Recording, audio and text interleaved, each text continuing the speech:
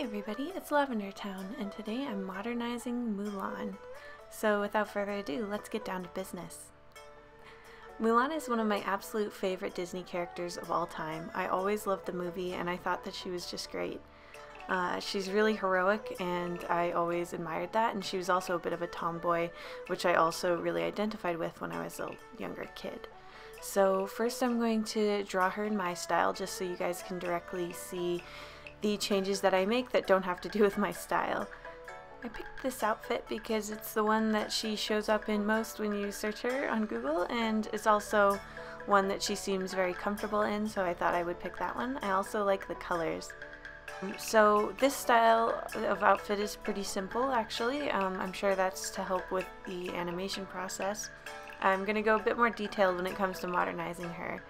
And I'm trying to think while I'm working on this base form of Mulan about her personality and how I can transform that in the modern age. So basically Mulan is a character who doesn't necessarily feel super at home in the sort of role that society has put in front of her. She has a lot of trouble.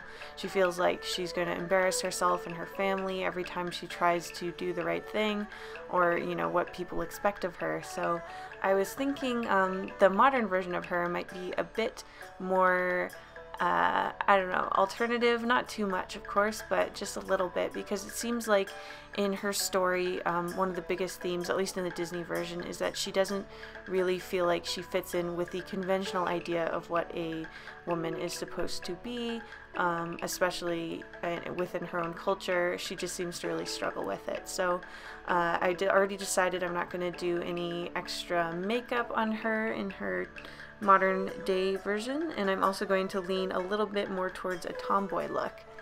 I did a bit of research on sort of street style in China and the surrounding area, and it varies a lot, of course. There's some really feminine fashions in China, but there's also in the whole East Asian sort of fashion industry, there's a lot of really cool tomboy looks. So I looked a little bit at K-pop because they have a lot of really cool tomboy sort of outfits that I really adore. So I was doing a bit of that, and yeah, now we really get into it. So I knew right away I wanted to put her in a backwards baseball cap because that's very K-pop, and like I said, that became a big inspiration on how I modernized her. I know that K-pop is from Korea and Mulan is from China, but I just really liked this K-pop tomboy look for her, so hopefully you'll pardon the mixing of cultures. It is true that K-pop does seem to be popular in both Japan and China, even though China and Japan both have their own sort of pop groups. K-pop seems to be really popular pretty much everywhere, and it's even getting really popular in America. I know I've been listening to K-pop for a long time, so I am curious to know if you guys are into K-pop too. But anyway, I digress. So the other thing I'm thinking about with her is that she is athletic and she's energetic.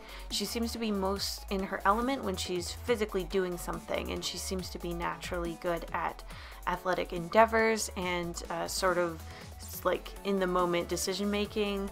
As we see throughout the movie, she makes some really important movie decisions when she is seriously under the gun. I don't know why I'm trying to avoid spoilers, because probably everybody who's clicked on this video has already seen Mulan, but you know what I'm talking about. And I'm also just making her look a little bit punk, so I'm giving her a tattoo on her, on one of her arms of a Chinese dragon. And I also, I gave her one of these hats that I know you can buy in Japan. It just says boy on it for some reason, and I thought that would be kind of a funny nod to the sort of cross-dressing that is involved in the Mulan story, because in the Disney version at least, she needs to pretend that she is a guy so that she could protect her father from having to go into the military again. So she's a pretty cool and selfless kind of girl. And I gave her one of these sort of, I don't even know what you call it. It's where the sleeve hole in the sweatshirt is really big, because I thought that could be a cool modern sort of equivalent to this sash thing that she has in the middle of her waist. That could just sort of sit visually in the same place. and also that's kind of an athletic look. I know a lot of girls who work out have sweatshirts that show off their sports bras, so that I kind of associate that with working out. I also gave her a slightly like thicker legs and arms than I usually do for these princesses, just because I do think she runs around a lot, and also in the movie she seemed to have a bit of stockier proportions compared to how waifish a lot of the princesses are, so I wanted to keep that. I also thought it looks cute with her sporty kind of look. And I gave her some nice little tennis shoes, and yeah, just basically I wanted to make it look like she could run around, and she's also very stylish.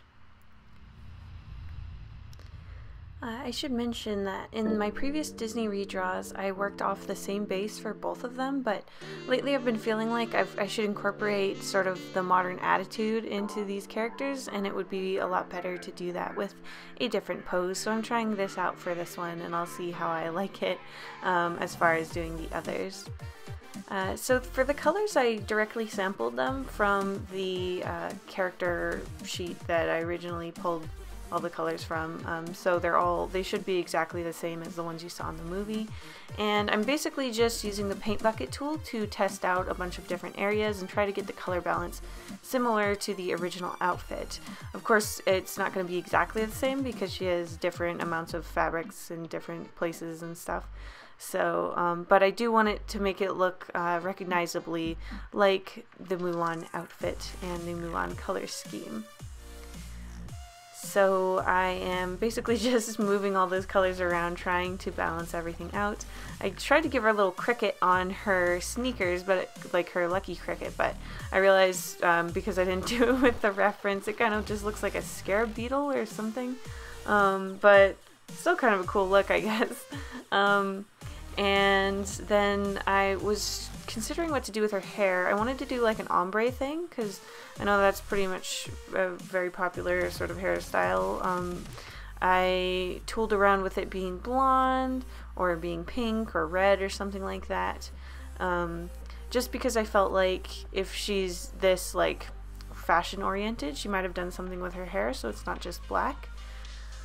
But in the end, I kind of felt like it was distracting from a lot of stuff, so even though I messed around with it a lot, I just went back to black after a while, because I felt like I wanted to make sure it looked like Mulan in the end, even though I redrew her and everything. For the shading, I'm just using a reddish peachy color, and I'm just using a multiplier layer on top like usual. And I'm just shading wherever I feel like it would make the character look like it has more of a 3D form. I'm not doing any strong light source, I'm just sort of shading to make the character look a bit more 3D, because I really want the focus to be on the clothes in particular, so I don't want to cover them too much with shading. I don't know about you guys, but I would love to see a modernized Mulan story. Maybe not with her in the military, because that would be kind of depressing about a young teenager going into the military, but somehow adopting the story for the modern age. I think it would be really, really cool.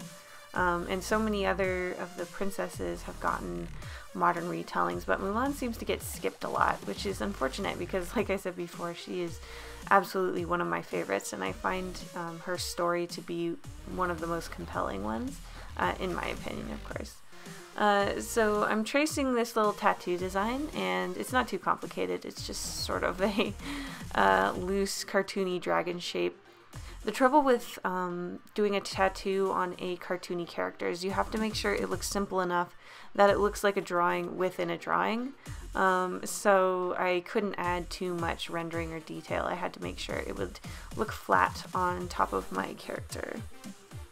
So yeah, now I'm just putting her hair back to black so that she still looks like herself a bit, and our little modern Mulan is complete. So I really enjoyed doing this one. I hope you guys enjoyed watching it.